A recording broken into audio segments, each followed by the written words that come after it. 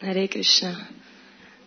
Dear Srila Prabhupada, this temple has been my home for more than 16 years. And like every child of the devotees here, it's very common that we take things for granted, especially the things that come very easily to us. So when me and my husband had to move to the United States in 2006, that's when reality struck.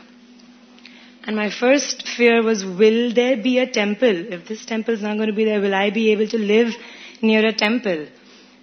But because of Srila Prabhupada, thank you so much for your efforts. We were living very near ISKCON, Philadelphia for 10 years.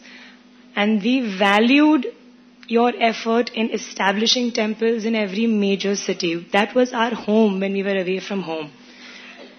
Then we were wondering whether we'll have association of devotees, will we be able to do services. And just to meet, it was so much effort to go and meet devotees and do services together. We valued association of every minute that we got. We got the association of many of your dear disciples, and we're very, very grateful for that too. Thank you for your vision of having Vaishnav communities all over the world where we can find home away from home. As we got involved, we started doing many services, including the cooking for Sunday feast programs, Rath Yatras, and many others. And the effort, and I used to always wonder, you should say that it takes buckets of blood to make one devotee. And I would wonder, why would it take buckets? It's so easy, just come upstairs, dance, chant, eat, what's the problem?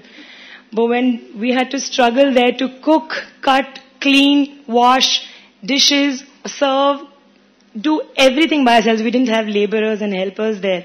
When we did that over and over and again, that's when we valued a plate of prasadam given in our hands. And the prasadam distribution program and the compassion that you had, that entire program came to life when we actually did something like that there. We had to drive at least 12, 14 hours to get association of sannyasis who would read and give Srimad Bhagavatam classes, to attend kirtans. We had to put so much effort to even do that over there. Now that we are back, we are so much valuing these things here, which we had to put in so much effort. But thank you, Srila Prabhupada, for giving us that opportunity even there. And being in the United States for 10 years, we came across so much chemicalization of the world, where we highly appreciated your vision of simple living and high thinking. Thank you, Srila Prabhupada, for bringing the values back to us when we were not at home. Thank you so much, Srila Prabhupada.